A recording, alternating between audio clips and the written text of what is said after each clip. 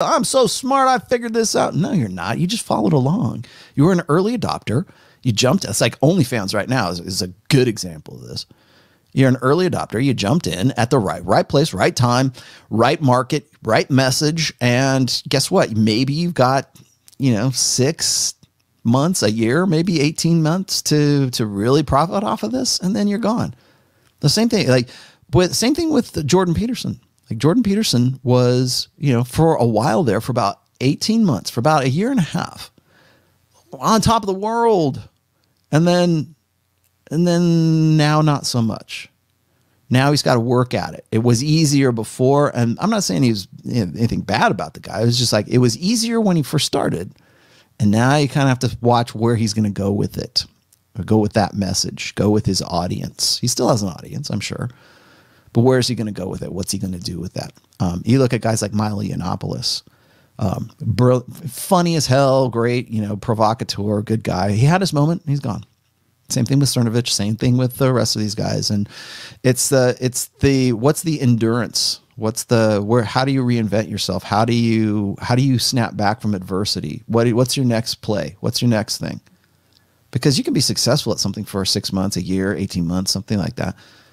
And then you can be really impressed with yourself until the time, and you can believe your own bullshit until the time that you actually have to work at it. And now it's not so much about being in the right place at the right time. It's about working, and it's about talent, and it's about like ingenuity. Anyways, I want to show you guys this because I'm going to stop. I'm just going to riff on this. It's only 11 minutes long, or thereabouts. So let me go over here real quick. Oh, wait, one more thing. Before I do this, I had to remind myself to go back to the audio settings, and I think I'm supposed to, let me know if it echoes. I'm going to mute myself because I think that's what it was doing before. I'm going to click it back over to stereo audio here, and hopefully this will work out. So tell me if this works for you guys. A lot of incels, involuntary celibates, have this obsession with a guy's looks. They're of the opinion that only a good-looking guy will be sexually successful. And this is it's practically a trope among the incel community, and it's a very destructive idea. It's a fixed idea that's wrong.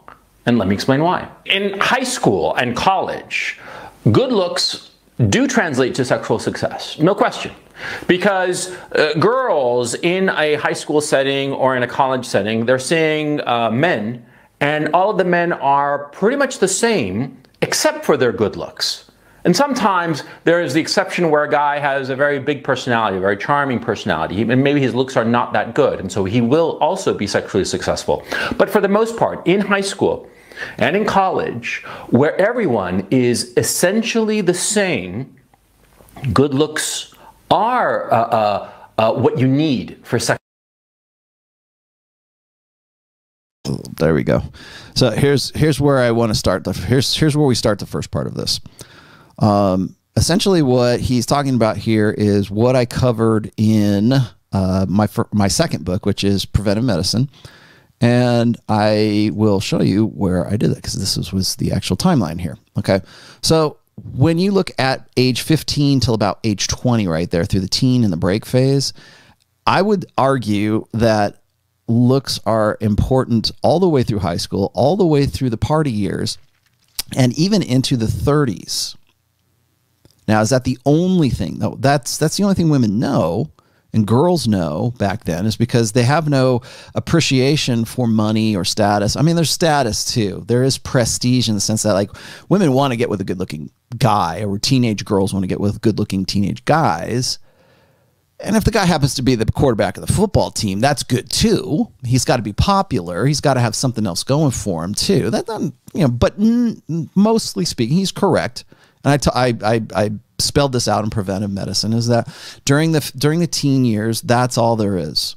And if you're a teenage guy and you're watching this show right now, you'll look at this timeline here from 15 to about 20. So you're looking at 5 years, and it keeps going. The party years right now, the reason why I would say that women are prioritize looks above all else is because they can. And women, when they get to be 20, 21, 22, 23 years old, like I said, the peak sexual market value years, when she gets into those years, that's the prioritization of what she finds attractive, of what she wants in an intimate partner, is all prioritized with looks at the top of that list. So think of it in these terms. If a girl's 15 to say like 25, there's a 10-year span right there. If there's a list of priorities, like what she wants in a guy, at the very top of that list is he's got to be good looking. He's just got to be hot, H-A-W-T. He's got to be hot. And if he's not hot, then he better have something else going for him. And when a girl gets from 15 to say like about 18, 20, 21, it's all about, that's all there is. That's really the first highest priority. And from there, she sort of developed, I think women like even young girls on some level of consciousness realize that when they get to that peak year, like right around 23 years old, that's when they're kind of like, okay, I'm at my peak of demand and I'm at the peak of my sexual market value, but I'm also at the peak of my ability to be sexually selective. That's, again, why is it 21 forever and not 41 forever? Because that's what women look back to or idealize as their prime years for sexual selection. Oh, I was living it up. It was so great. Like when women are like 32, 35, 36 years old and they've got like a kid or two kids or whatever, that's the time in their life that they're looking back to. When I was 21, I was so wild in my college days. That's what they're looking for. And what characterizes, what made that romantic? What made that a time that they look back on? Well, because they were at their peak of sexual selectivity. That's when they had the most potential to get with the guy who would have been the one that got away. He would have been like, oh, I remember when I was in college and I got with this guy and I just couldn't lock him down. Or maybe I really wanted to stick with this guy. And he was really fun and hot and cute and everything, but I didn't. And he was the one that got away. Pine for that. Again, it's the alpha widow ideal, but different. It's the idea of that. Not so much, there doesn't even have to necessarily be a particular guy. Women want to go back in time to be 21, 22, 23 years old because that's where they had the most potential. And for guys, it's opposite. Guys have to go, okay, if you're playing your cards right, you realize that it takes longer to become, men must become, women just are. That's part of that narrative. The part of women just are is once you're 22, 23 years old, somewhere around there, that's your peak potential years. And because you're hot and you have what most men from age 15 to 90 years old have and want the most of. So that's what puts women at their peak potential. So he's not wrong about that. What he's wrong about in this sense is that this is all there is. And I'll continue here. Hopefully this is not, I'm going to mute myself, but go ahead. Sexual success. But high school ends, college ends. And the fact is, as you get older, other things come into play that are much more important, that women find much more attractive than a guy's looks. Financial success, social success, the esteem and respect of your peers and your social group, that becomes a much more determining factor insofar as sexual success is concerned than mere looks. But see, what happens is that a lot of incels are basically isolated. They are. All right. Yeah, as you know, I'm probably going to have to stop this one for a second here. Where he's wrong about this is that he presumes that hypergamy is only one-sided. He makes the same mistake that Peterson makes. He makes the same mistake that a lot of guys who are older, like older guys, make, because they think that because they are, remember I talked to you guys about like believing your own bullshit, believing your own pathology, pathologizing your success. And so what we do is we find ways to explain why we're successful at certain things. And it also applies to sexual success as much as anything else. So when you get older and you look back and you go, oh, it was because of this. It's because I made money. It's because I was because I had prestige, right? Because I had this. And that's why women want to just like, you know, bang me till there's no tomorrow. And it's completely false. Because what guys in the doom pill, he calls them incels, but let's just call the doom pill, black pill, whatever you want to call it, looks maxers. The guys who think that looks are everything and that's where it starts. They're not wrong. They're not wrong in the sense that, because what happens is you have to remember that hypergamy is a two-sided equation. It is alpha seed and beta need. Alpha fucks, beta bucks. The alpha fuck side of things is the short-term sexual, that he's hot.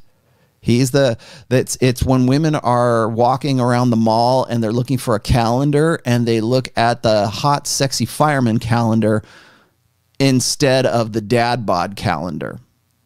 Because by this logic, the dad bod calendar should outsell the hot fireman calendar. And it never does. It will continue to never do that.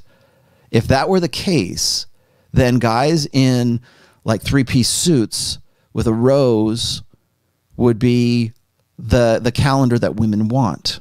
If that were the case, it would be the guy who has prestige. It would be the guy who has been socially selected, demonstrates higher value because he drives. It would be guys leaning next to Lamborghinis in an Armani suit with a rose and holding it out to the girl. That calendar should outsell the Chippendales calendar. That calendar should outsell the hot, sexy fireman's calendar in December, like right before you need a calendar, right? It should. But it doesn't. They don't even make those calendars because they just don't sell. The kittens calendar sells better than the guy in the three-piece suit because the hot fireman calendar, the Chippendales calendar, the guy who's playing the character but still you want to know why 50 Shades of Grey is such a big deal? Yeah, there still has to be the guy who he has to have that gravitas, right? He still has to be a millionaire. He still has to be, Christian Grey. He still has to be a millionaire, but he's got to be kinky and he's still got to look hot. So there's the sexual side of it, but there's also the opposite side of the equation. What happens is guys lean on one. And remember I told you guys about binary extremes. Oh, it's all looks. It's all looks. It's all this. It's just the hot, sexy fireman. Ah! Or else it's guys going, no. You just got to have a good attitude and you got to have a good job and you got to, there's so much more. And you got to be, the leader of your church group and you got to have a business and that's what women really want. The truth is both. The truth is both. But when it comes to sex, when it comes to straight up sex and sexual selection, it starts with arousal.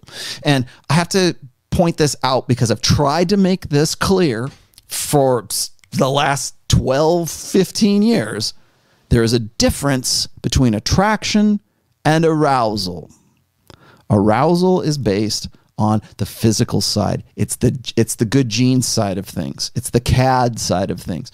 I think it was Mystery, PUA Mystery, who said it was, women want a balance, or they want some kind of balance between, survival value and genetic value. And this just goes back to our evolutionary past. They want a guy who is in control, has a capacity for violence, has the V-taper, the strong jawline, the guy who's got a good biceps. He's muscular because he looks like he can handle things. He can kill the saber-toothed tiger. He can kill the rival male. He can protect her. In our evolutionary past, the 3 P's of the beta buck side of hypergamy, which are protection, provisioning, and parental investment. That's the beta buck side. That's the long-term security side. The short-term sexual side used to coincide with that. So if the guy had a capacity for violence, that means he could protect her. He could crush her, and it's like crush you like a worm, right? But he won't, because he's the beast that she can tame.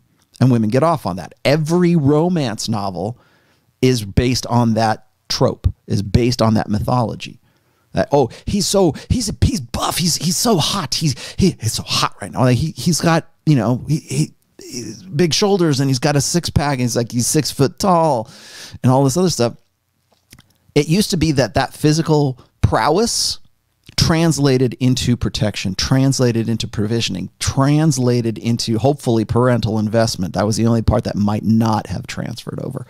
But you want to know why like women love the mythology of being the one or being the woman who can save him from himself, like turn the beast into, like, civilize the savage beast, turn Tarzan into the Lord of Greystoke, right?